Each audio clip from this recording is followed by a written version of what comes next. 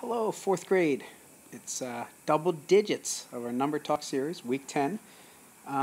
This week we'll be focused on fractional reasoning. Actually, more specifically, what we're going to look at is, let's just imagine that all we care about for this week is which of these three images is 1/8, is what we're going to, this isn't obviously you work with 1/8, 1/3, 1/6, you'll be working with other things, but I'm just saying, which of these models represents 1/8? So stop the video right now. And let's label this one A, let's label this one B, let's label this one C. And be able to say which ones are 1/8, and if one of them or two of them are not 1/8, be able to say why, and which ones are 1/8, be able to say why, before you continue the video. So I hope you took the time to stop it and challenge yourself to think through it, because that's really where the learning takes place. So if you still haven't taken the time to look at A, B, and C, stop it now. I'll give you a second chance. If you did, that's awesome, and let's move on. So let's look at A.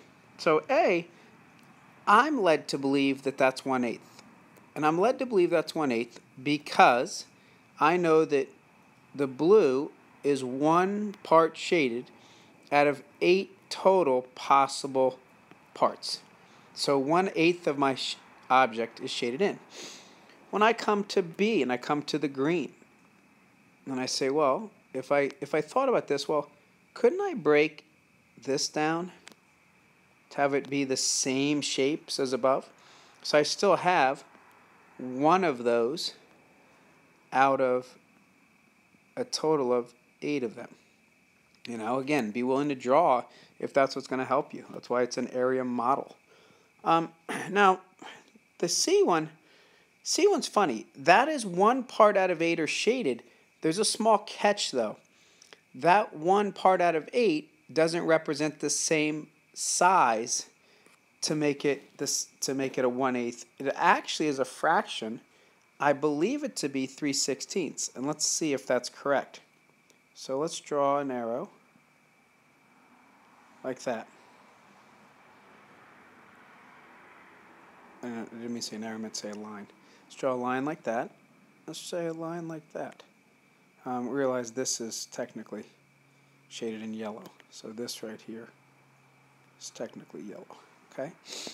And if we thought about it and we broke this up, well, that means we have 1, 2, 3 parts shaded out of a total of 1, 2, 3, 4, 5, 6, 7, 8, 9, 10, 11, 12, 13, 14, 15, 16. So this is actually a fractional amount of 3/16, not 1/8. Because when we look at them as equivalent parts, we realize the parts that the yellow takes up 3 parts when we actually break it into smaller units. So I'm hoping that helps you give a little bit better understanding of the fractional reasoning. This is something we'll continue to play around with for a good chunk of the year. And it's one of those things, please come see Mrs. Culleton, Mrs. Hunt, or Mr. Pacheco, or come talk to me. See Dr. Chu, see Mr. Bruce. Come see anybody if this is something that's confusing, because it's always nice to have somebody else explain to you how they see it too, because, and obviously, please, I would hope your first priority would be take advantage of a friend and ask them first.